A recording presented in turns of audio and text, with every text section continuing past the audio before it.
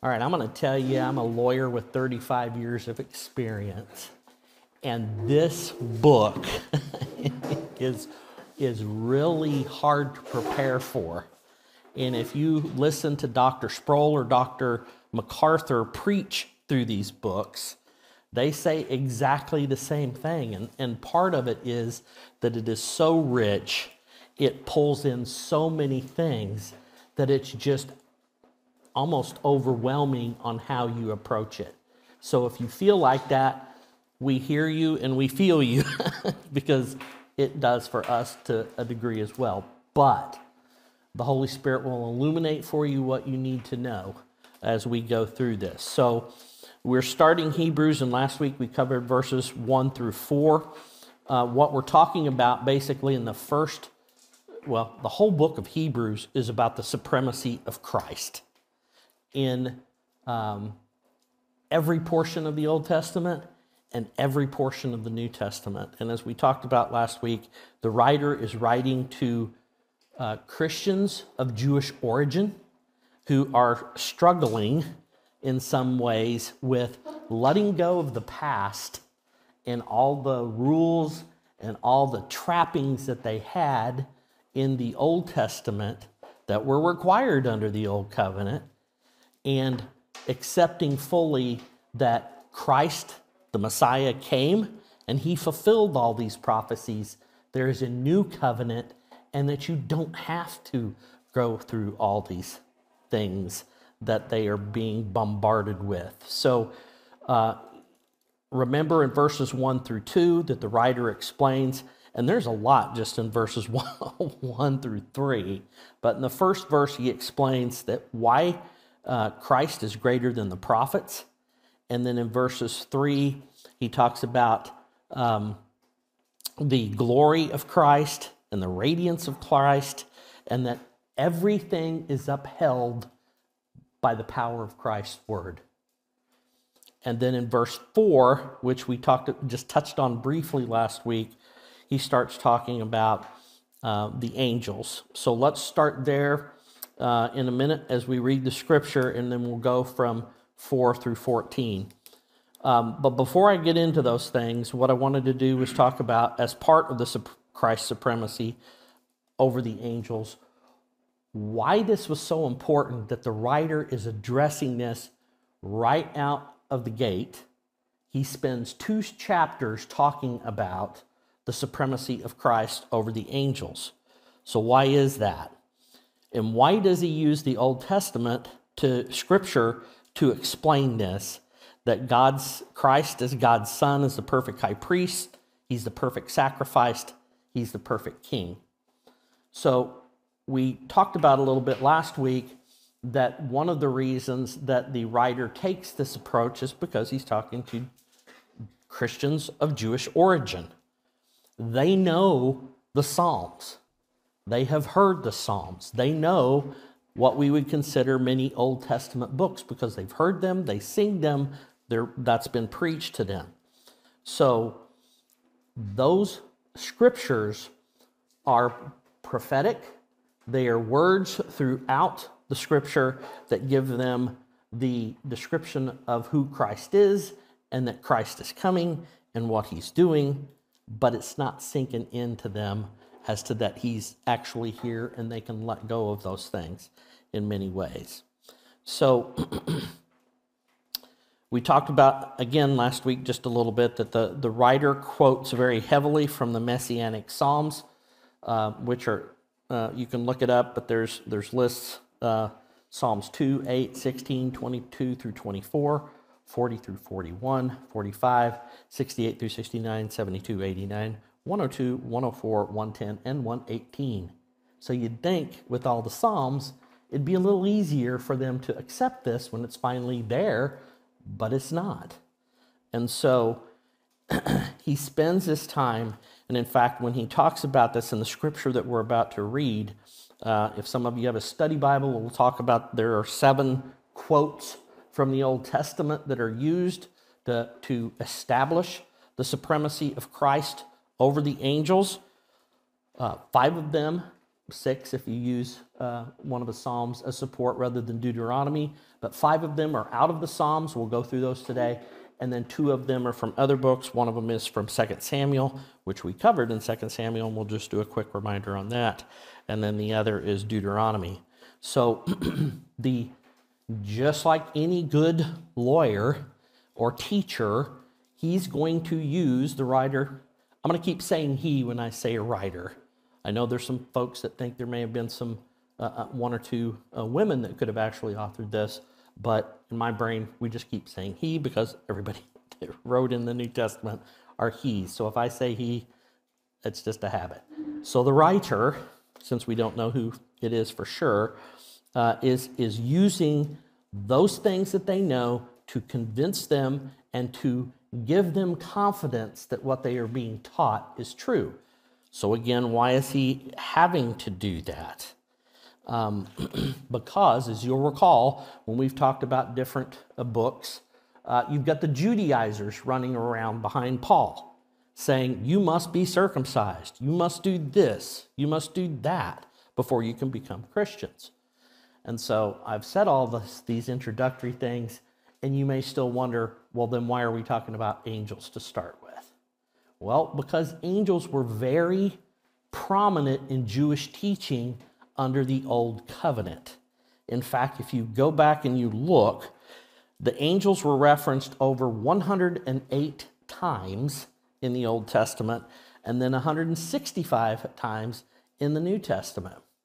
But it is interesting on the emphasis that was placed on it in the Jewish religion versus once Christianity started, and there's a shift in how things are viewed, at least because of Jesus' teachings and because of the fulfillment of the prophecy.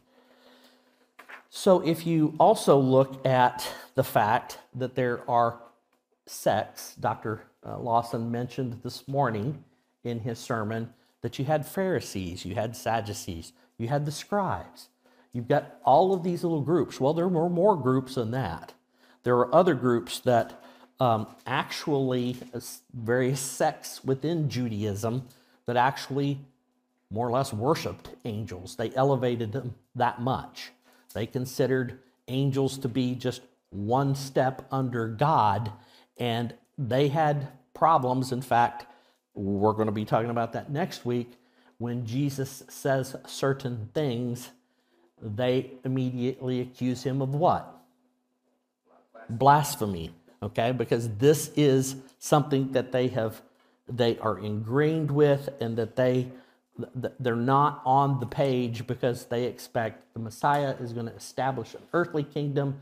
They're not even thinking about whether it's a spiritual kingdom or not. So in looking at this, you take a look at what the angels are, and we'll do that in just a moment. Let's go ahead and read the scripture for this morning. We'll start at verse 4. Actually, I'm going to back up just a tad into the end of verse 3.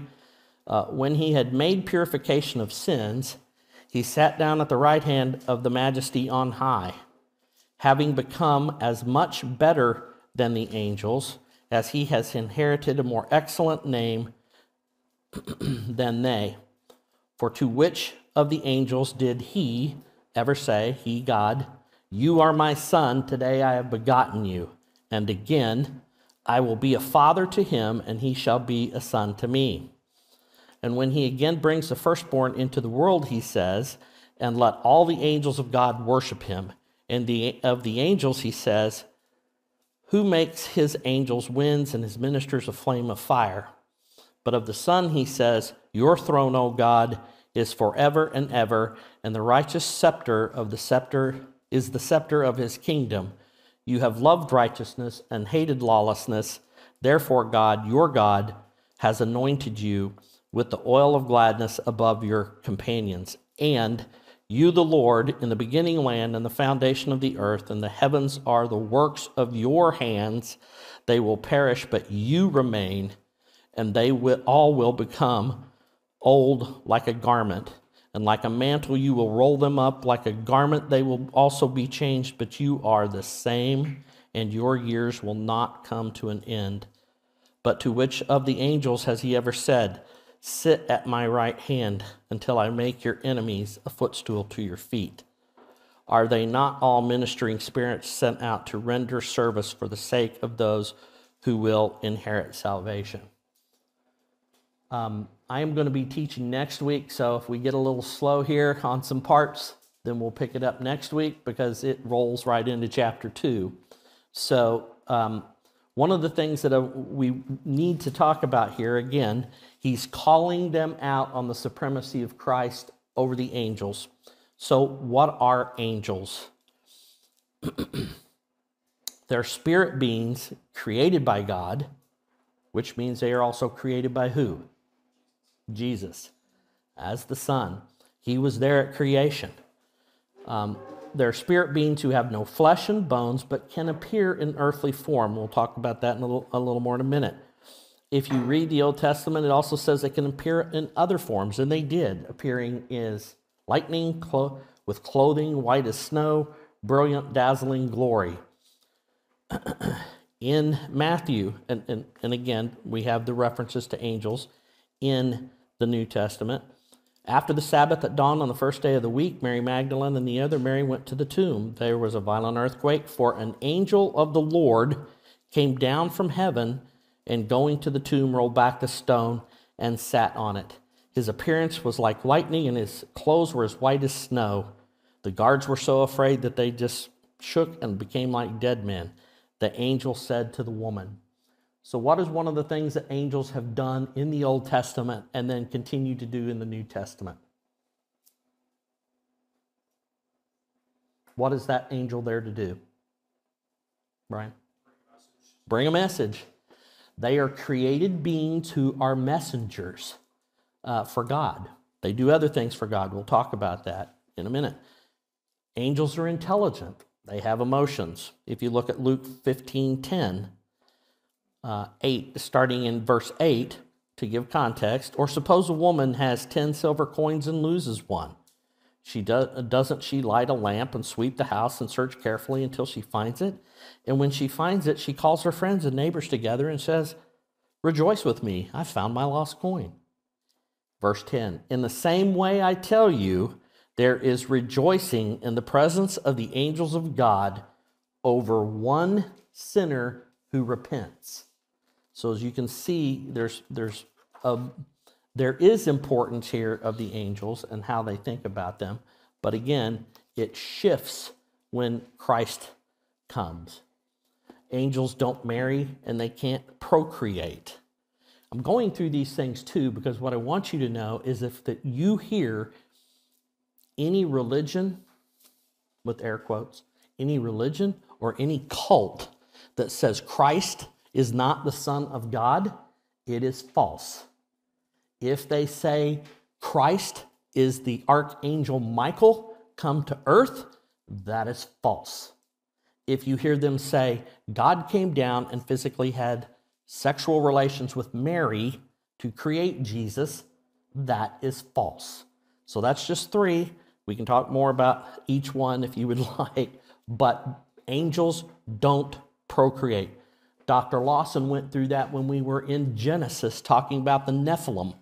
Some argue that angels came down and had sex with people, and that's how the Nephilim were created. He did a good job of explaining why that's wrong and what the real portion of that scripture means.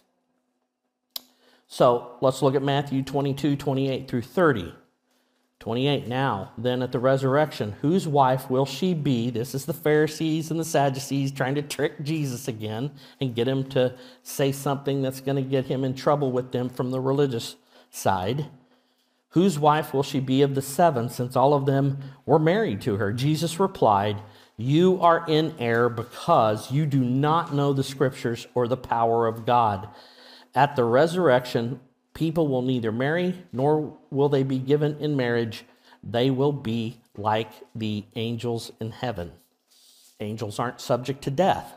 If you look in Revelations 12, 7-4, it starts, and there was a war in heaven. Michael and the angels were with the dragon.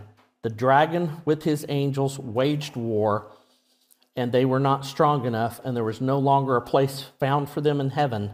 And the great dragon was thrown down, Lucifer, Satan, the serpent of old, who was called the devil and Satan, who deceives the whole world. He was thrown down to the earth, and his angels were thrown down with him. So the scripture shows us that 1/3 of the angels as created beings were thrown out of heaven along with Lucifer. Angels are multitudes in the created creatures. If you look at Daniel 7:9-10, it talks about in 10, a river of fire was flowing and coming out from before him. Thousands upon thousands were attending him, talking about angels, and myriads upon myriads were standing before him. The court sat and the books were opened. In Revelation 5:11, it says, then I looked and I heard the voice of many angels around the throne and the living creatures and the elders, and the number of them were myriads of myriads and thousands of thousands, saying in a loud voice, worthy is the Lamb. Who's the Lamb? Worthy is the Lamb who was slain to receive power and riches and wisdom and might and honor and the glory and blessing. And every created thing which is in heaven and on the earth and under the earth and on the sea. Under the earth is another expression for what? Hell.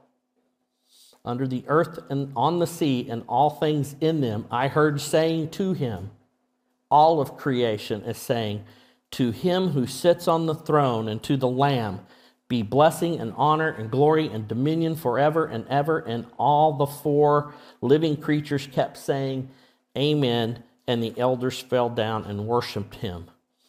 Angels were created before man. If you look at Colossians 1:16-17, it says, backing up a little bit for context in verse 13, for he rescued us from the domain of darkness and transferred us to the kingdom of his beloved Son, in whom we have redemption and the forgiveness of sin.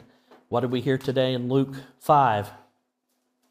Christ exercised that authority without apology and in explanation a lot to the Pharisees and the Sadducees.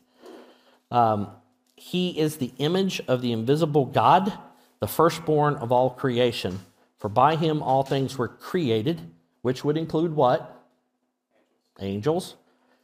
Both in the heavens and on the earth, visible and invisible, whether thrones or dominions or rulers or authorities, all things have been created through him and for him. He is before all things, and in him all things hold together. He is also the head of the body, the church, and he is the beginning, the firstborn from the dead, so that he himself will come to have the first place in everything. For it was the Father's good pleasure for all the fullness to dwell in him, and through him to reconcile all things to himself, having made peace through the blood of his cross. Through him, I say, whether things on earth or things in heaven. So these are all things that should have been familiar to these Christians of Jewish origin. Again, they're still wrestling with there's this earthly kingdom that should be established. They've heard the message. They've accepted the message. They're trying to move forward. They're just getting confused. So the writer is trying to properly correct this. They also believed and they taught that angels were highly organized and divided into ranks. I've already read you one scripture that says the archangel Michael does what? He conducts war. He leads the armies of heaven. That is his function. If God wants him to do something else, he will. But the angels are all powerful. You got cherubims, seraphims, whatever others you want, who guarded the Garden of Eden. 4 angels with swords. So there is this organization. In fact, if you get into it, you will see as we go through just a little bit more that that view on angels in the Jewish tradition gets a little more extreme as you start getting out to some of the sects. But just as much as angels are powerful, we need help in dealing with spiritual battle, because the fallen angel and his 1/3 fallen angels are out there to conduct spiritual warfare against us, which takes us back to Ephesians 6, which I like to quote a lot. But this is why you armor up. Finally, be strong in the Lord and in the strength of his might. Put on the full armor of God so that you will be able to stand firm against the schemes of the devil. For our struggle is not against flesh and blood, but against the rulers, against the powers, against the world forces of this darkness, against the spiritual forces of wickedness in heavenly places. Therefore, take up the full armor of God so that you will be able to resist the evil day and have done everything to stand firm. And it goes on from there. So then stepping down a little bit deeper into the Jewish views of the angels that the writer is trying to deal with here. Again, angels are important to the Old Covenant because they were God's messengers under the Old Covenant. And so there was this teaching within parts of the Jewish community that indicated that the angels not only were messengers or agents of God's wrath and destruction in certain instances, but they basically acted as God's council or senate. Now, again, we're talking about some beliefs that not all Jews held, but he's trying to deal with the entire waterfront here. Some of them got so far down into this that they actually believed that there were things called presence angels, that there were 200 angels specifically controlling the stars. There's a specific calendar angel. There's an angel that controls the sea. There's a recording angel who does nothing but take minutes of everything that happens everywhere every day. That's a really busy job. And then you've got others that some believe that there's basically an angel for everything, including every blade of grass that God has created. Now, when we typically think of New Testament scriptures, what is the primary purpose of the angels? We've talked about messengers, but to worship God, that's exactly right.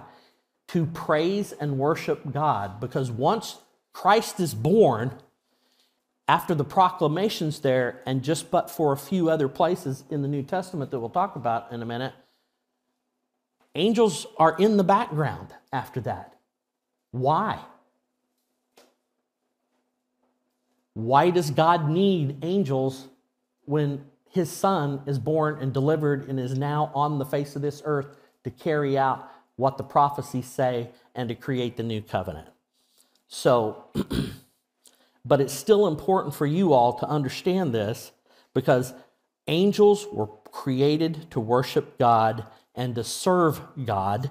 And if that means they're created to serve God, they are created to serve who? Christ. So any religion, again, air quotes, that does not recognize the Trinity and Christ's supremacy and equality with God the Father and the Holy Spirit is what? False. They're a cult. They are a place not to be going to church. Okay? They are off the mark on this. There are many out there that engage in this oneness explanation of theology, that they want to say that, yeah, there is three, God, the Son, the Holy Spirit, but they're all three different people, and they're not one, and they're not dealing with the Scripture. They're ignoring it. One cult, specifically changes Scripture in its Bible, air quotes, to take the deity away from Christ. So if you have Jehovah's Witnesses knock at your door, Hebrews is going to help you deal with them in a lot of what they want to say to you. All right, so let's go ahead and take a look at verses 5 through 14. That is all important background. I've condensed a whole lot what's normally taught on that. You can dig into this more. I encourage you to dig into this more. So let's look at what you dig into. We starting in verse 5. Verse 4 is self-explanatory. What does it say? Having become as much better I think Danny said superior last week, than the angels, as he has inherited a more excellent name than they. So let's see how he starts explaining that. To which angel did he ever say, "You are my son, and I have begotten you"? So, and again, "I will be a father to him, and he shall be a son to me." So we're going to take these verses and we're going to kind of split them out into three things. The first set, 4 through 7, Christ is son, the angels are servants. 8 through 9, Christ is king, angels are his subjects. Verses 10 through 13, Christ is a creator and angels are just creatures. We've kind of talked through that a little bit to just give you an idea, but so you look at verse 5 and you immediately have to look back to verse 4. And what does verse 4 say? He's much better than angels, and he inherited a more excellent name than they. What is that name? Lord, Messiah, King, Savior, Son of God. Pastor Lawson said this morning, talked about Jesus' anointing, what those words mean, Christ.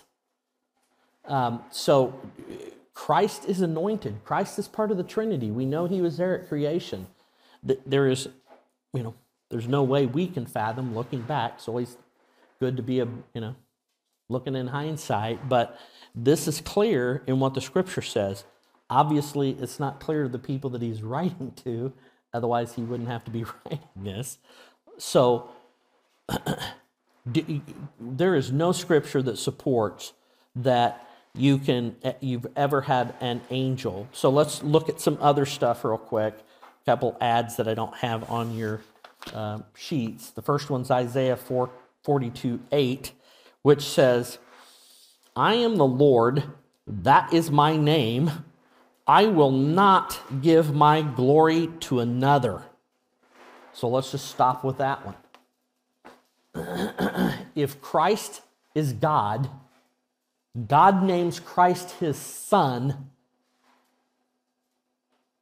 Do you see what I'm talking about here?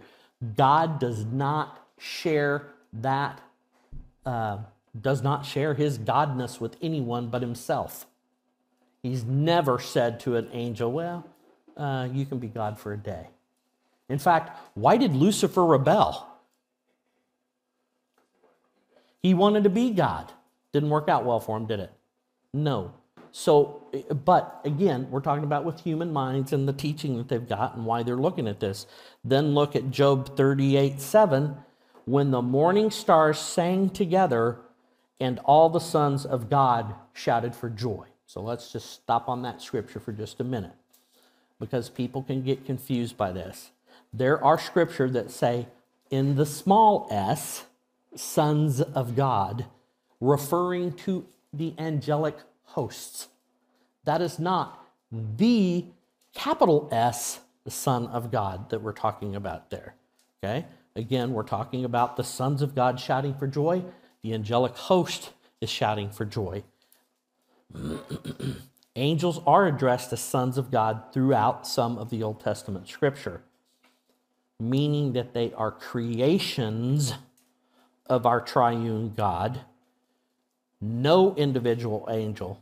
We see individual angels called out in Scripture. Michael, we just read in Revelations. Who else do we know by name in Scripture? Gabriel. Okay.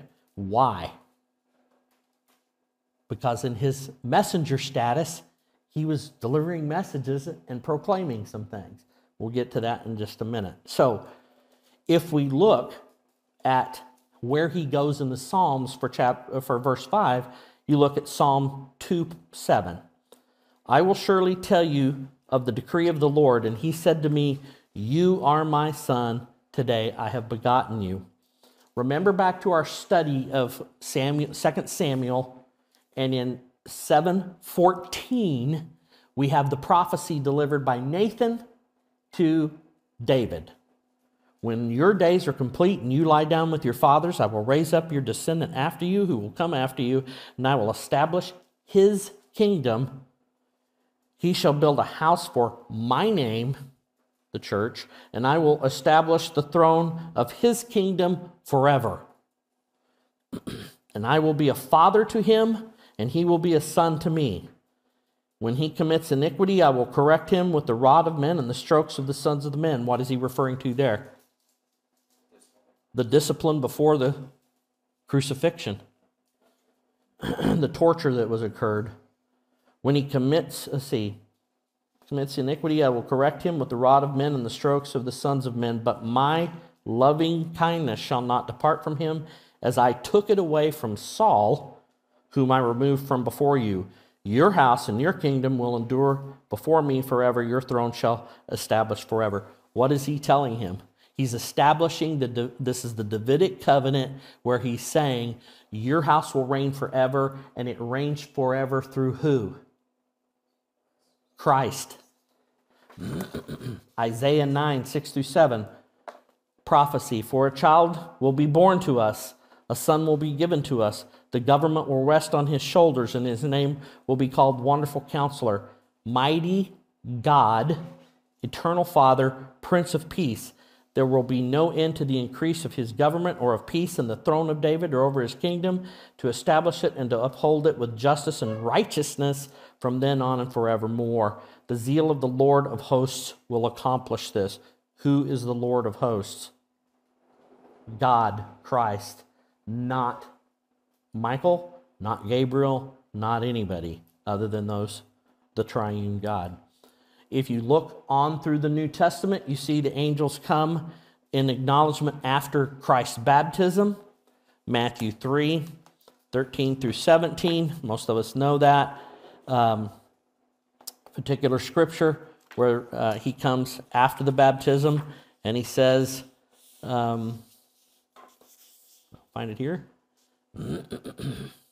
But Jesus answering him, permitted this time, for in this way it is fitting for us to fulfill all righteousness. There's that word again. Then he permitted him. After being baptized, Jesus came up immediately from the water, and behold, the heavens opened, and he saw the Spirit of God descending as a dove and lightning on him. And behold, a voice out of the heavens said, "This is my beloved Son, in whom I am well pleased." Again, not an angel being called beloved Son, Christ being called my beloved Son. We also saw in the Transfiguration. We saw in John 17. We know from John 3:16, almost all of us do by heart. If you don't, you need to learn it. It's on all those football signs. For God so loved the world that he gave his only begotten Son, to whoever believes in him shall not perish but have eternal life. For God did not send the Son into the world to judge the world, but that the world might be saved through him. He who believes in him is not judged. He who does not believe him has been judged already, because he has not believed in the name of the only begotten Son of God. So, reading on in that one, this is the judgment, that the light has come into the world, and men loved the darkness rather than the light, for their deeds were evil. For everyone does evil, hates the light, and does not come to the light for fear that his deeds will be exposed. But he who practices the truth comes to the light, so that his deeds may be manifested as having been wrought by God. So moving on to verse 6. He brings the firstborn into the world, and he says, "And let all the angels of God worship him." That is a reference back to Psalms 2, 11, and 12. Worship the Lord with reverence and rejoice with trembling. Do homage to the Son, that he may not become angry and that you perish in a way, for his wrath may soon be kindled. How blessed are all who take refuge in him. Then we look at what the angels, how they worshiped him in the New Testament. We had an angel that appeared, Gabriel, to Mary to tell her what? That God had chosen her to be the mother of Jesus. You go on and look at, and that's in Luke 1, 26 through 38. The angels also appeared to who around God's birth, Jesus' birth? the shepherds. Luke 2, 8 through 15. There was a messenger angel, and then what? An angelic chorus. The angels worshiping Christ. The announcement that Christ the Messiah was being born. Angels then start not just being messengers, but they start ministering, and they minister to who? Christ. They minister to him after the temptation in the wilderness, Matthew 4:11. They minister to him as he's bearing the burden in the Garden of Gethsemane, Luke 22 through 43. Now, while this isn't worship, this is acknowledgement on these next verses. We have heard in different contexts and in sermons and in school lessons that the demons know who he is. Now, if that doesn't convince them, I'm not sure. Now, of course, this hasn't all been written for them to do, but this is why the writer's telling him this. Matthew 8:31, Mark 1:34, Mark 5:12, Luke 8:26 through 28, Luke 10:17, Acts 19:13. The demons know who he is. He's not an angel. He's God. God tells them, don't tell people who I am. What do? They shut up.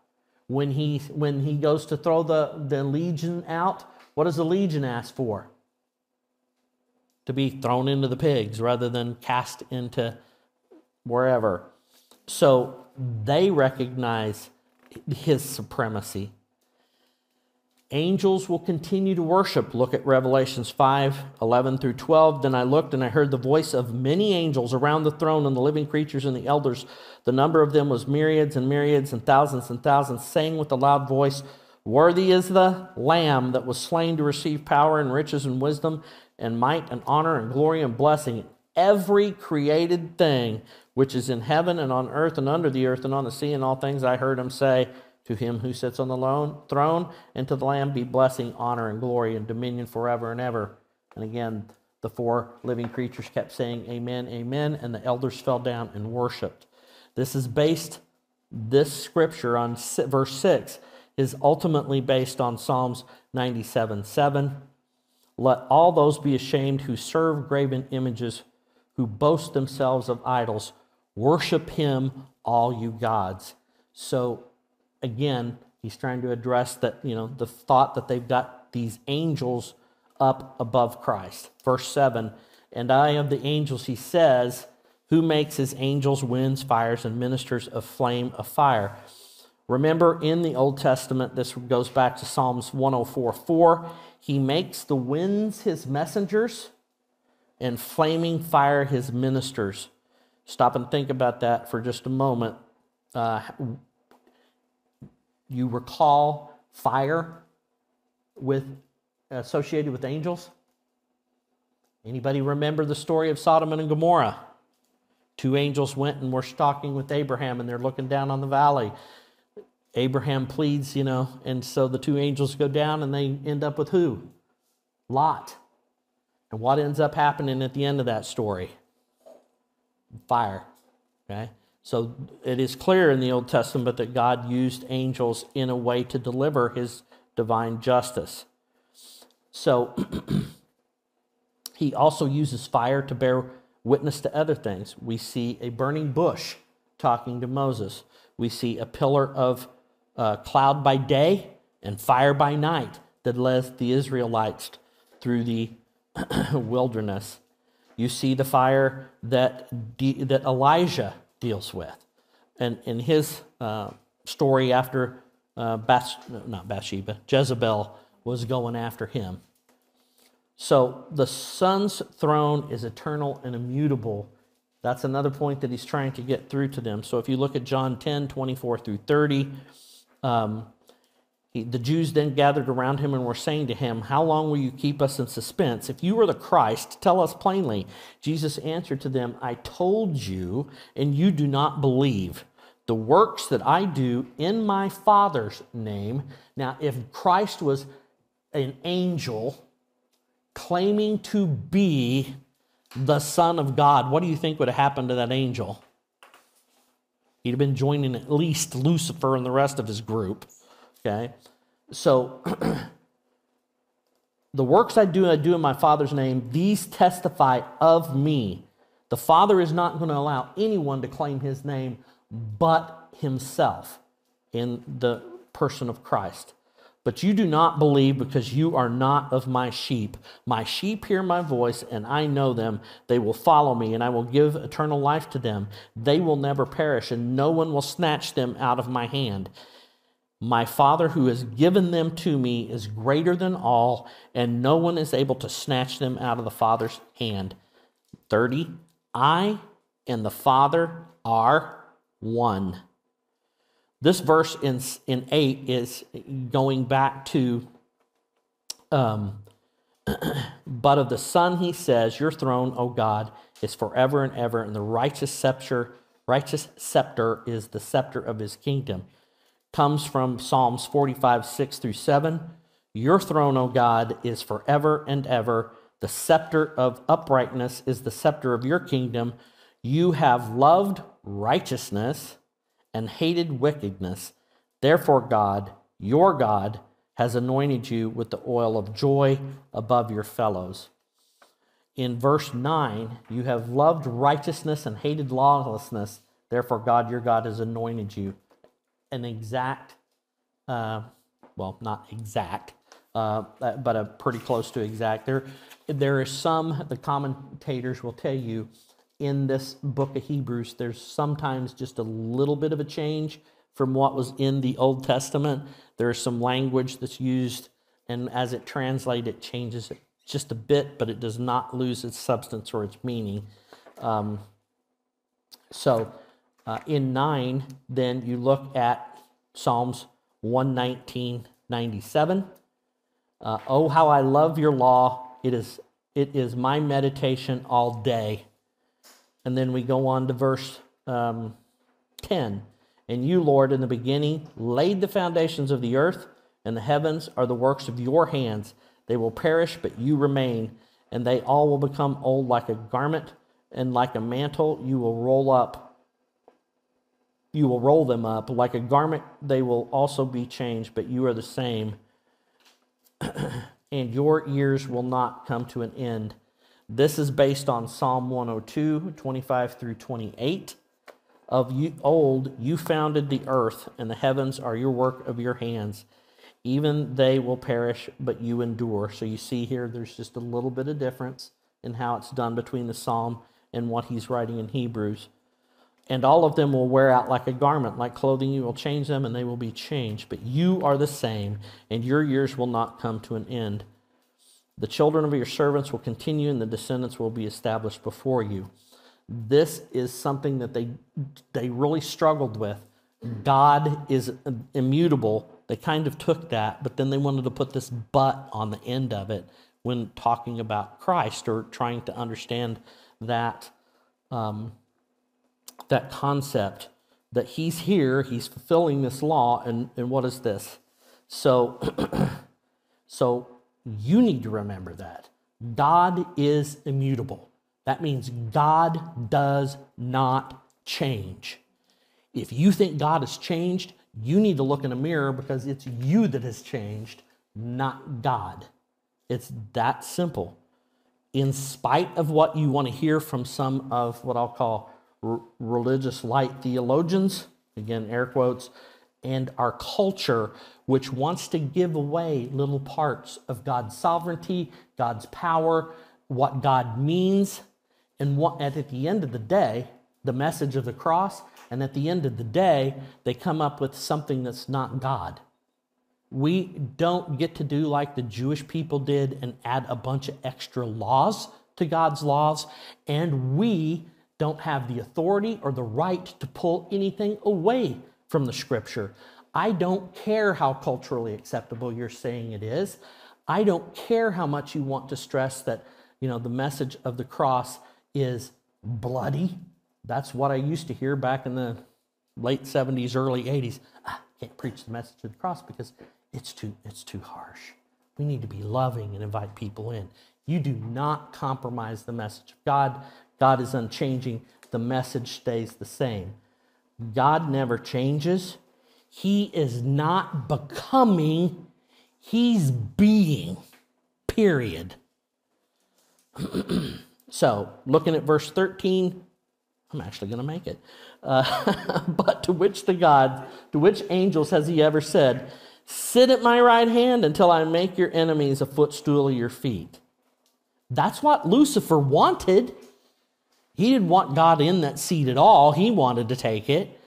But he probably would have settled for being the right-hand man if he thought he could get away with it. That's not God's plan.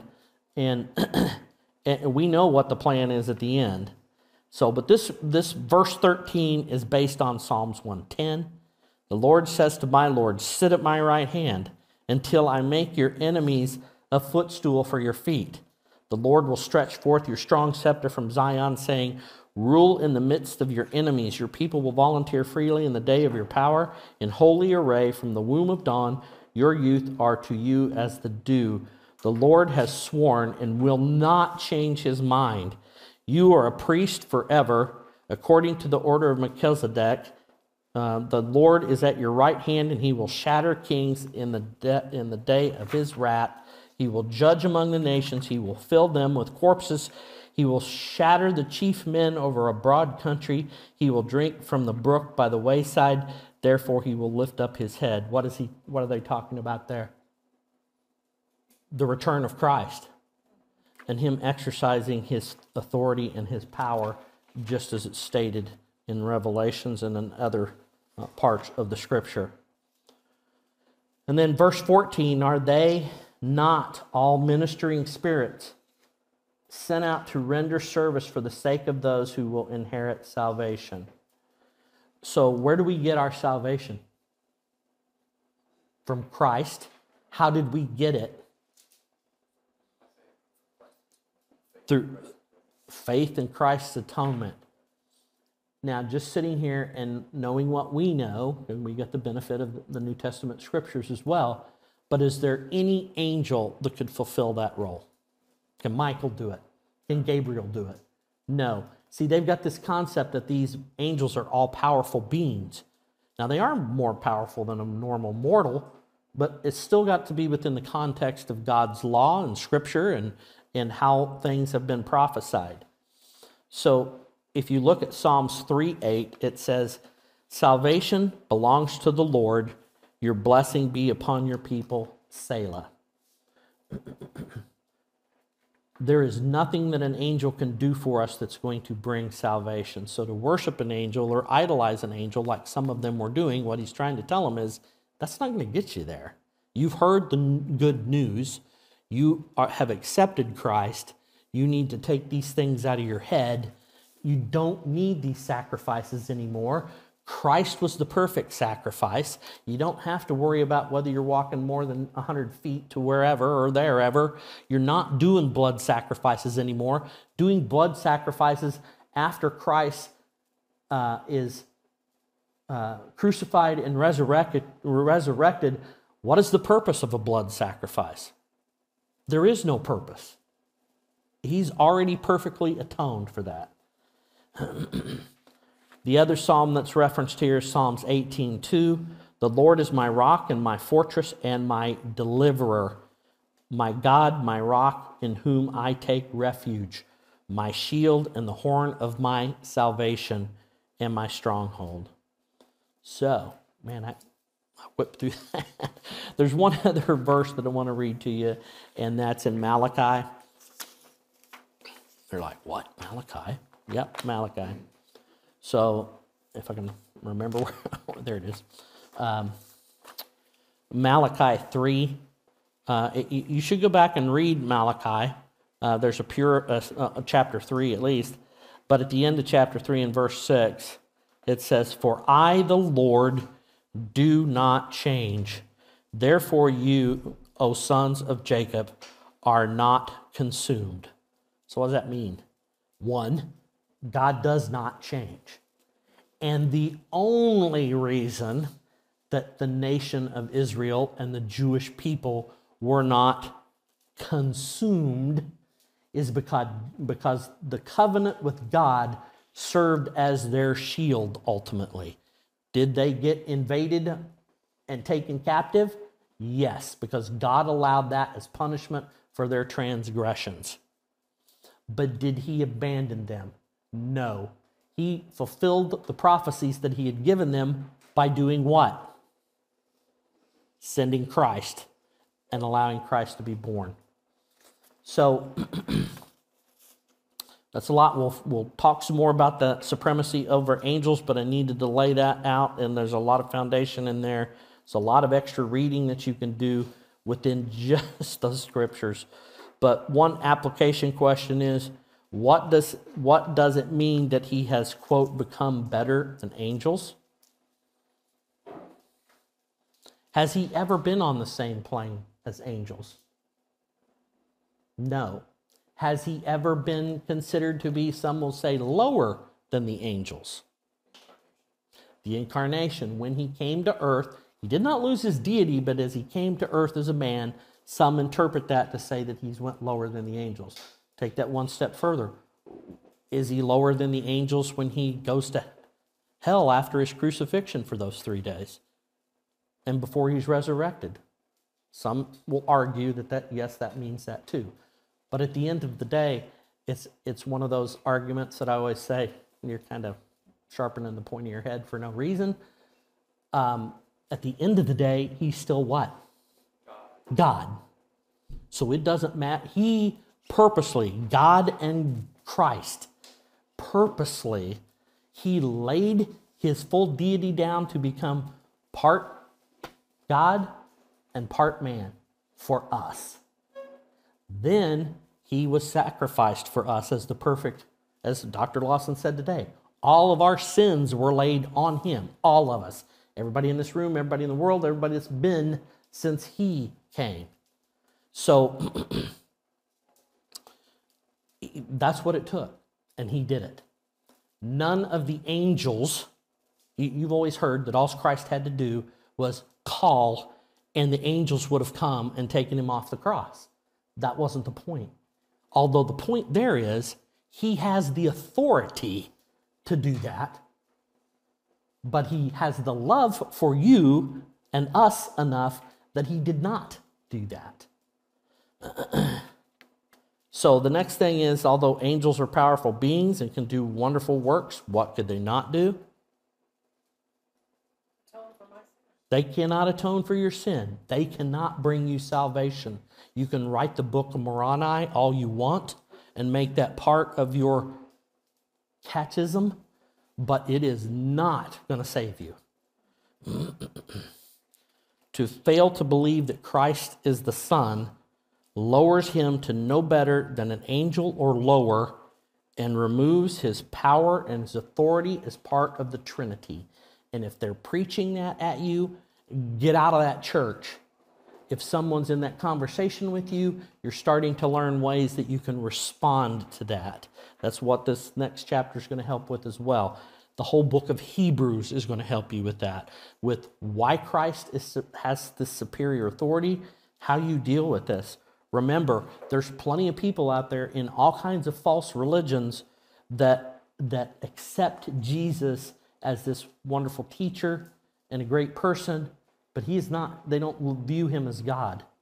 So if you've come from one of those, then and you've been saved out of that, praise the Lord. But you need to continue to study, and you need to continue to learn, because we as humans tend to run back to what we know, and we tend to pick up things that we shouldn't. You've got to resist those temptations. If you are Christ, you are Christ forever. Don't let anything take you away from that. Don't let the devil deceive you or use that against you in any way, shape, form, or fashion. Remember, Jesus is Lord. God is in control. Jesus holds final and ultimate authority over this world and indeed this universe, and we must learn to submit to that authority in all aspects of our life. And then we can rejoice that ultimately, I think I typed cart, but that's not right. We can rejoice that ultimately no power will ever prevail against him. Once you're in Jesus' hand, Satan cannot magically come back and grab you. If you have doubts about where you're at on that, then you need to get with us. You need to go through partners. You need to read the scriptures. God is big enough that he can understand doubts, but you do need to look at that to make sure that you have been saved if you have those kinds of thoughts. Okay? So just as the angels had the privilege and have the privilege of worshiping Jesus and God, the triune God, we should worship him as well with unbridled love and devotion. Let me go ahead and close this with prayer. If you've got any questions, just jot them down. We'll get them next week. Father God, we thank you for this book of instruction. We thank you for clearly laying out for us in this book that Jesus Christ is part of the triune God. He is your Son. He has authority to speak things into existence, and he has the authority to remove things from existence. Lord, it's sometimes hard for our human minds to wrap around these truths, but with the aid of the Holy Spirit, we can learn these things. We can learn to apply them. And if we have additional questions, we can always reach out to our brothers and sisters in Christ, and we can talk about these things and then learn the right things to apply to our life.